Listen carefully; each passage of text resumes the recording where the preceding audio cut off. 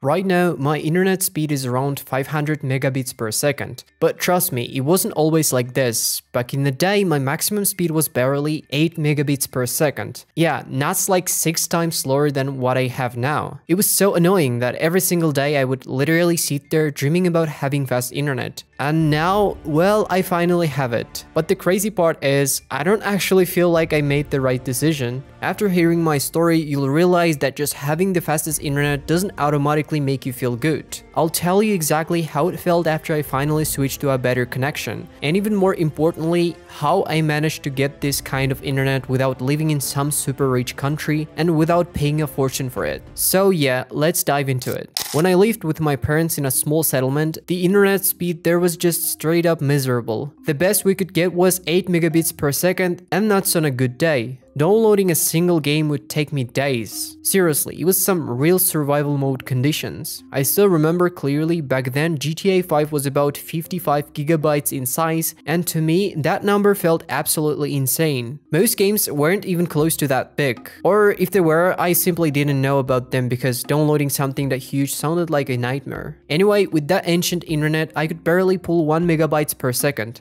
It took me about 50 minutes just to download 1 gigabyte. So you can imagine how much time it took to download a 55 gigabyte game. Yeah, about 14 hours straight just to get GTA 5 on my computer. And the funniest part, back then I didn't even know the fastest internet existed. I wasn't sitting there blaming my connection. I was blaming the game developers. Like, why can't these companies just make smaller games? What's wrong with them? That's the level of my logic back then. Everything changed when one day a friend from Discord casually mentioned that he downloaded GTA 5 in like 2 hours. I was just sitting there stunned like, what? How is that even possible? I straight up thought he was trolling me. But then he showed me a screenshot of his internet speed. And bro, I was speechless. His connection was insanely fast compared to mine. And you know what's even crazier? He told me that his internet wasn't even considered fast where he lived. His provider offered him 100 megabit per second and it was literally the cheapest plan available. Hearing that made me feel so damn bad. I can't even describe it.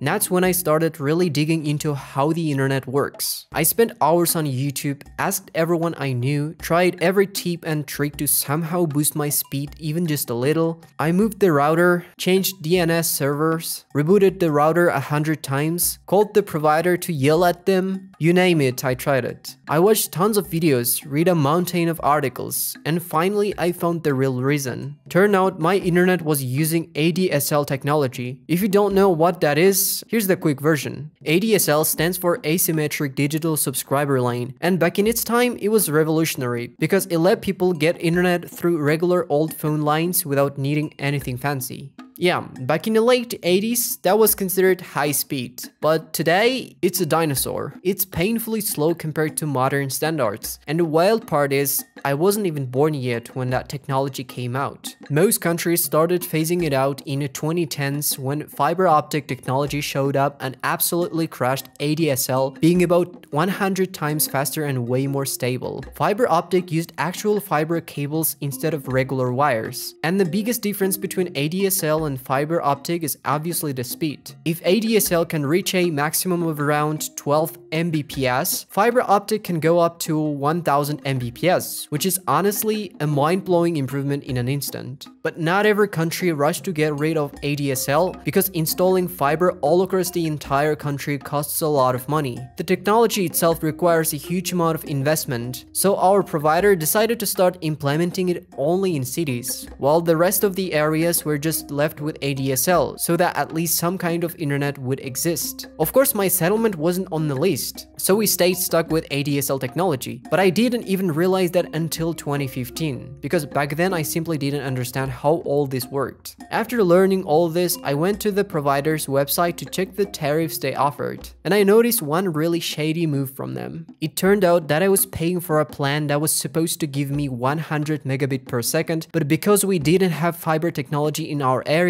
I could never actually reach 100 megabit per second speeds. Still, I was paying the same price as people who had real fiber optic connections. That made me so angry at the time. Like seriously, what the hell? What kind of unfair system is that? So I called them immediately to sort it out. They told me, unfortunately, that technology is not yet available in your region, but we are working on it. As soon as we finish, we'll let you know. I asked them about the pricing. Why was it so overpriced considering the technology was outdated? I argued that the lack of technology wasn't my fault, but theirs. And they told me, please read the contract before connecting. I was so furious at the time, you can't even imagine. And the craziest thing was that this provider was basically a monopoly because they were backed by the government. So I didn't have any choice, I just had to be patient and wait for the technology to come. But most likely, they didn't even plan to fix anything because I waited until 2020, and only after that, for a completely different reason, we moved to the city with my parents. And of course, after moving, I finally connected to the internet again, but this time I read the contract very carefully. And the speed I choose was 500 megabit per second because that was the fastest plan available in the entire country. And it felt like breathing fresh air for the first time. I could finally do whatever I wanted without any lag, and I could download anything in seconds. I even managed to download GTA 5 in about 30 to 40 minutes. That absolutely blew my mind. Of course, the size of GTA 5 had grown a little bit since back then, but whatever. Now, you might have a question. Did they ever install fiber technology in my old settlement? Well, you'll be shocked.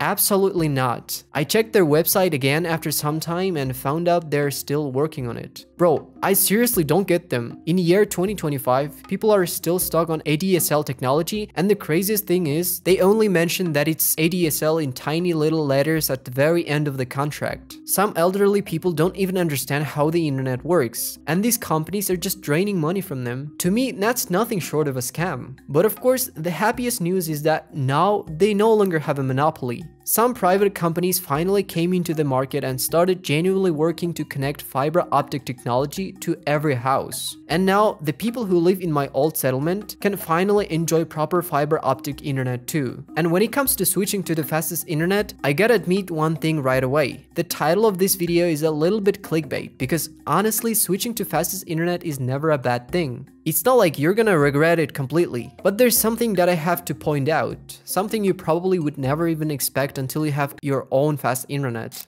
After connecting to this crazy fast 500 megabit per second internet, I started noticing a few things that were, let's say, a little annoying. First off, the Wi-Fi connection wasn't stable at all. I don't know if that's the provider's fault or not, but when they set up the internet in my home, they gave me their standard stock router. And bro, that thing was absolutely trash. I don't get why they do that. Like, you're selling high-speed internet, why would you pair it with the cheapest router you could find? Through an Ethernet cable, everything was fine, no problems there. But when it came to Wi-Fi, bro, the connection couldn't even handle going through one wall. I'm serious, if you're in the next room, it's like you're back on that 8 Mbps life. I had this theory, just a random though. Honestly, that maybe the faster the internet, the more unstable it gets. But I haven't properly tested that yet. Like I said, it's just a theory. Maybe one day I'll check it by lowering the speed and seeing what happens. But back then, I had no choice but to buy a new router. So that's exactly what I did.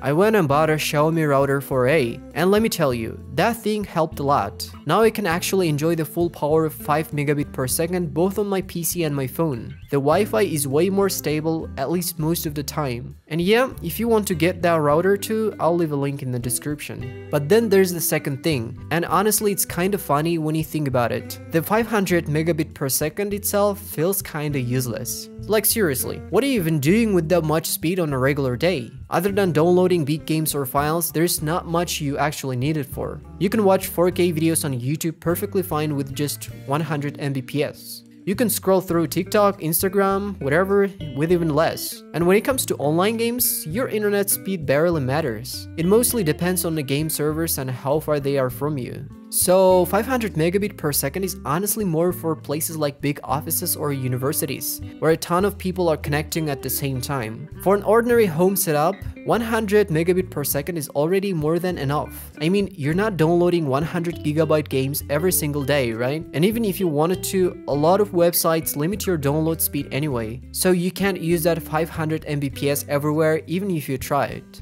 But then you might ask, if 500 megabit per second is kinda overkill, why did I go for it? The reason is simple. I just wanted to experience it. I wanted to feel what it's like to have the fastest internet available in my city. Because in my city, the maximum speed anyone could get was 500 Mbps, no more, no less. So I thought, why not? Let's see what this monster connection feels like. And I'll be honest, I never really thought about the fact that sometimes I wouldn't be able to use its full potential. So yeah, most of the time I'm probably using just a part of it, but paying the full price. Which, to be fair, is about $15 a month. Not that bad when you think about it. But anyway, let's talk about the positives, because honestly, fiber optic technology is amazing. I've been using this internet for about 3 years now, and every single day it still feels like a blessing. Ever since switching to fiber, I've had zero lag, no disconnects, no random drops in speed. I can watch YouTube videos in 4K at 60 frames per second without any buffering. I can download huge video games in minutes instead of hours. And one of the biggest pluses, when I'm editing videos, I don't have to prepare all the materials in advance anymore. Back in the day, I had to download everything before I could even start editing, and that wasn't exactly fun. Now I can grab files on the fly while working because I know it'll take just a minute or two at most. So in the end, yeah, it's really good. Of course, it comes with its own downsides like everything else, but overall, I'm happy with it. If you made it all the way to the end of the video, thanks for watching. Don't forget to subscribe to the channel and drop a comment letting me know how fast your internet is. Take care and see you next time.